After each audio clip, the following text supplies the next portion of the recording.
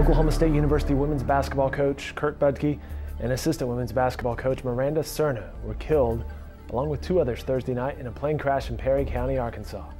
Budke and Serna were on a recruiting trip to Arkansas. The two other individuals, including the pilot, were not affiliated with the university. There were no survivors. OSU President Burns Hargis has released a statement saying, quote, "The Oklahoma State family is devastated by this tragedy. Our hearts and prayers go out to the families of Kurt Budke, Miranda Serna, and the other victims. Kurt was an exemplary leader and a man of character who had a profound impact on his student athletes. He was an outstanding coach and a wonderful person. We send our deepest sympathies to his wife, Shelley, and their children, Sarah, Alex, and Brett. Coach Budke elevated our women's basketball program to new levels of success. He and his staff raised our profile in the nation's toughest conference. Miranda was an up-and-coming coach and an outstanding role model for our young ladies."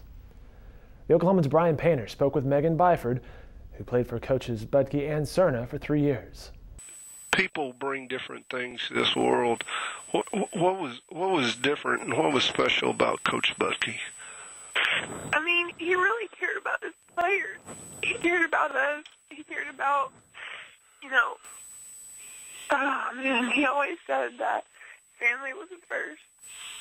God was first, family was second, and basketball was third. So he just kind of had priorities in line, and, I'll always be grateful to him for the opportunity that he gave me. Not a lot of people were willing to take a chance on somebody like me, and he did, and I'll always be grateful for him for that. And I just think, there's a lot of girls that feel the same way, that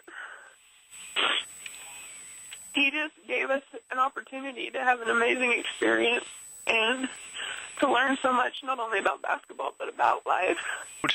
Coach Serna. I can generally say she's probably one of the most kind-hearted women that I've ever met in my whole life. I mean, she would do anything for any of us players. She would bend over backwards for you. She just loved life. She brought so much energy every day to practice. And I'm just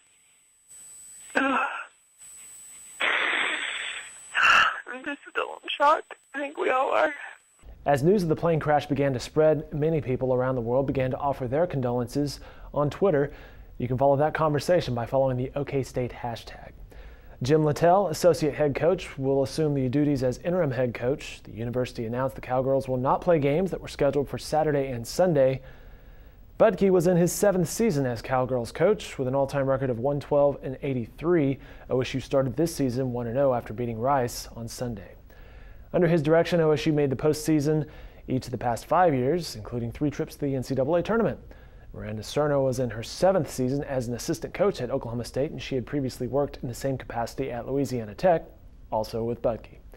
On newsok.com, you can read more about the lives of Kurt Budke and Miranda Serna, and you can view and sign a virtual guest book for both.